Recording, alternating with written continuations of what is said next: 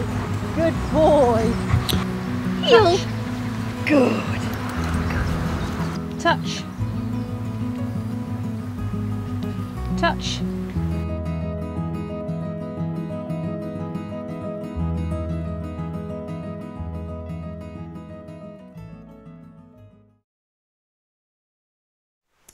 Hello, my name is Vicky Laws and I'm going to talk about classical and operant conditioning. So what is classical and operant conditioning and how can we use it? Classical conditioning and operant conditioning are used to create learning within the dog. Classical conditioning pairs two stimuli. For example, when a dog hears a click sound or a whistle, it knows that there's a reward coming. Operant conditioning pairs behaviour and a response. So for example, the dog has to perform an action to get the reward. We're going to talk about marker words now and how that fits in with the learning and why we would use one. A marker word can be linked to a verbal clicker. It allows you to mark the exact behaviour the dog offers as he offers it, which removes the delay, bridges the gap from the action required to the treat. For example, when teaching a recall, you actually want to mark the action of the dog turning back towards you once you've called it. With a marker word, you can mark that turn and the dog knows it has done the right thing and comes back to you knowing it will receive a reward. It's also useful shaping behaviours, as the marker word or clicker can be very precise and so allowing for exact timing.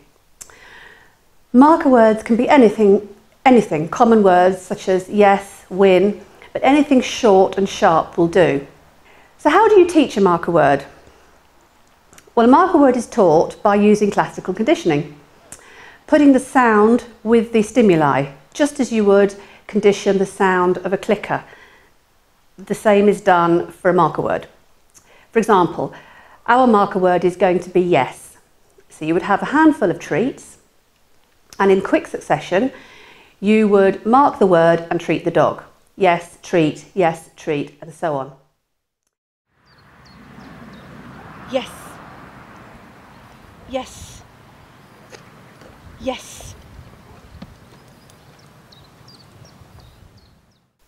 So then you can start to reward in other ways, such as play and praise. So that's a fairly concise description of classical operant conditioning and using marker words.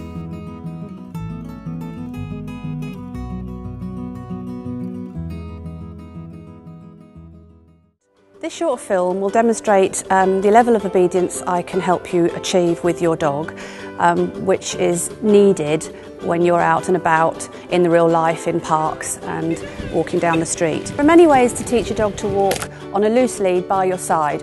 One of my preferred methods, if you have a dog that's interested in a toy, is to use the toy to keep their attention on you and on the toy.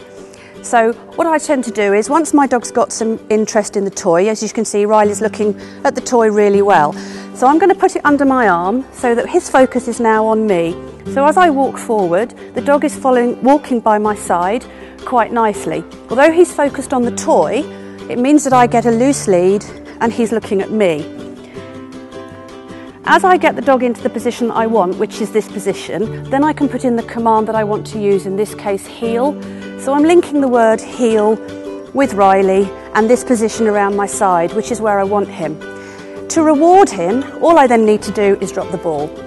But I do make sure that I only drop the ball when Riley's in the position that I want him in. So as we've seen, I now have Riley walking beside me on a loose lead, using the ball to focus his attention on me.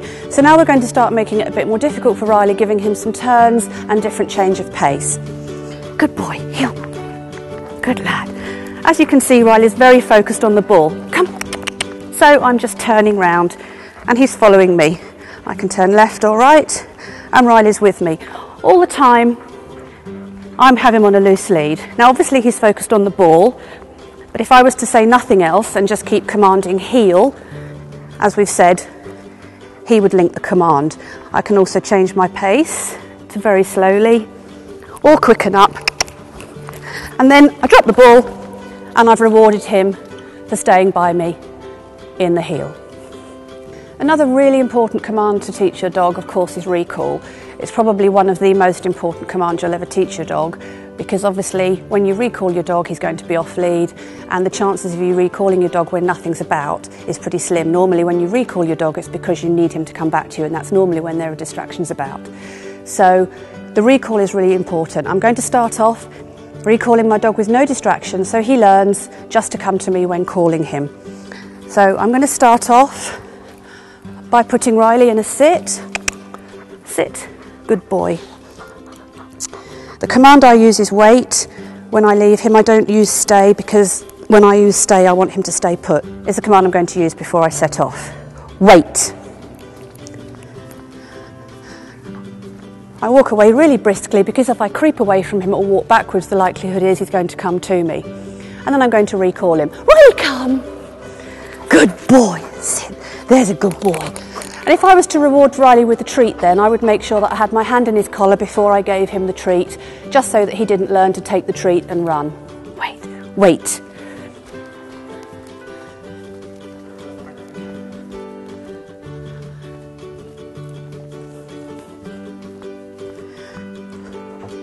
Good boy. Wait.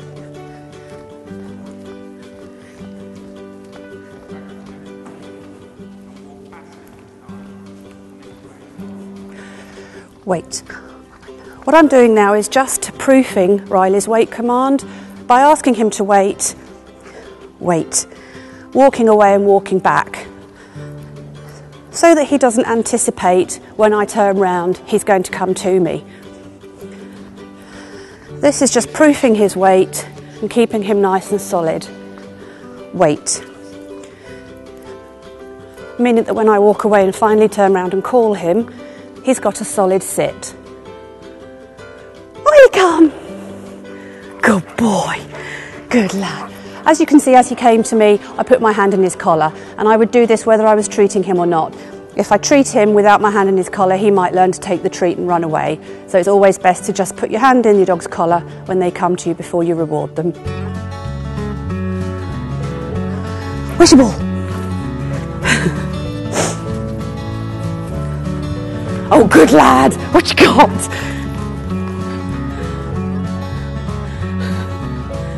What you got? Good boy. Lad. Good boy.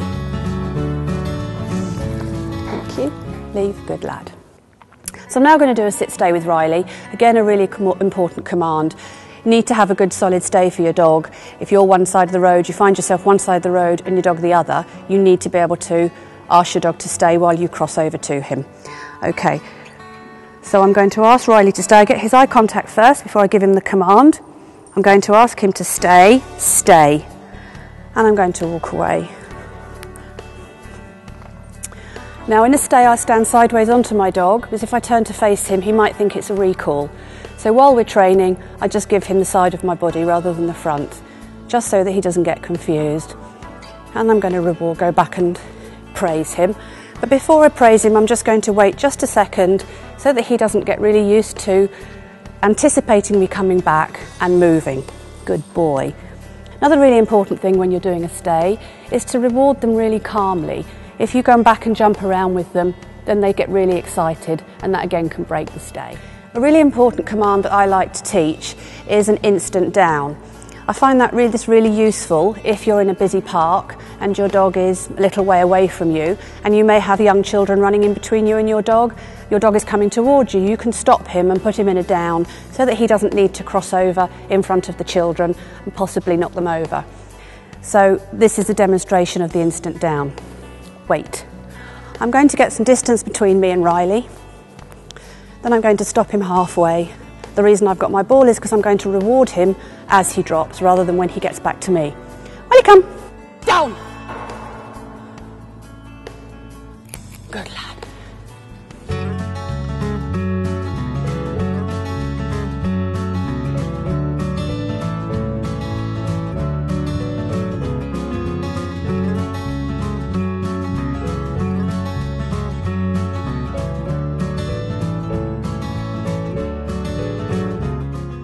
You've seen some basic commands demonstrated with just myself and Riley in an empty hall. which can be fairly easy to train. However, the hardest thing with a dog is to train all of that to be successful when there are distractions. And of course, in real life, distractions are the local park and other dogs. So I'm going to show you now those same commands, but with distractions of other dogs, so that I can show you that I can teach you and your dog to achieve this standard. Riley, come. First thing we're going to do is heel work. And as you can see, Riley's looking at the other dogs, but I'm not having any tension on the lead because I've asked Riley to heel. Riley, heel. Good boy. I just gave Riley a small command then as I passed the other dogs, just to remind him that I want him with me, even though he was looking at the other dogs. Riley, heel. Now I'm going to recall Riley through a number of dogs. And one of the most important times you'll ever recall your dog is when you're in the park with other dogs. It's really important to be able to recall your dog away from other dogs. So I'm just going to walk around, and once Riley starts sniffing another dog or goes towards one, I'm going to recall him away. Riley, come. Good lad. Good boy. Riley, come.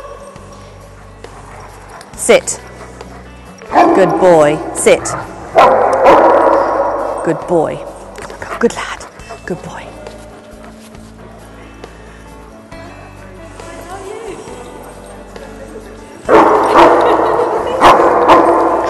Riley, come. Come. Sit. Good boy. Good lad. Good boy.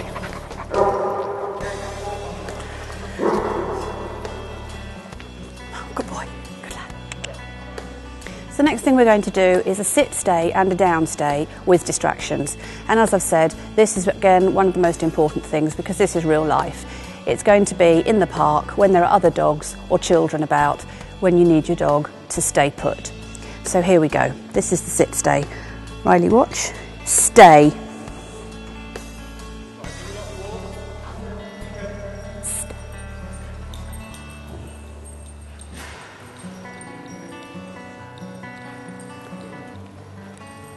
Stay. Stay. Good boy. Good boy. Riley, down. Good. Watch. Stay.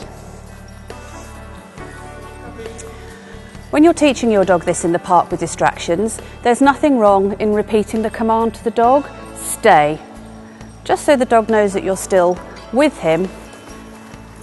And if he's anyway a little bit unconfident, repeating the command to him will just make him feel a little bit more secure. Stay.